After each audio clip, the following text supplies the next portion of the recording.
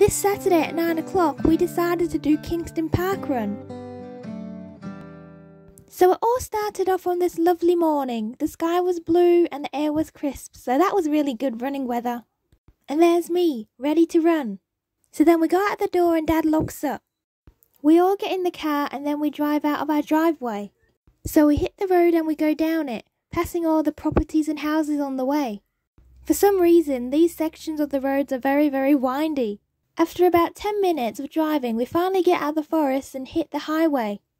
On the way, we got distracted by looking at some houses to buy.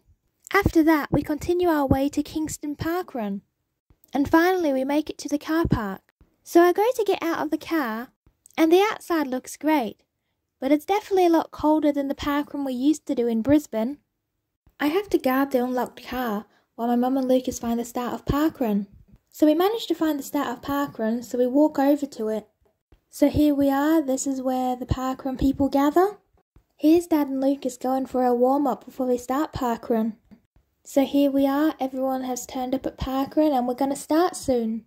It's 9 o'clock and we're going to start now. So skip forwards about 20 minutes and here I am.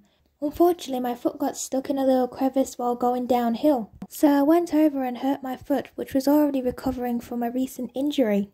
But everyone seemed to be nice at parkrun and one lady actually gave me an ice pack and some crutches to help. Then, as if it couldn't get any better, the lady actually drove me down to the start of parkrun so I didn't have to walk back on it. So here I am now in our car, ready to go back home. Off we go, going back home. After about 20 minutes, we made it back home again. And here I am back at home, and well, that was our first Tasmanian parkrun, and it didn't really go too well for me, unfortunately, but hopefully our next one will be better. Click the top video to watch the next video, and the bottom to watch yesterday's. Have a nice day!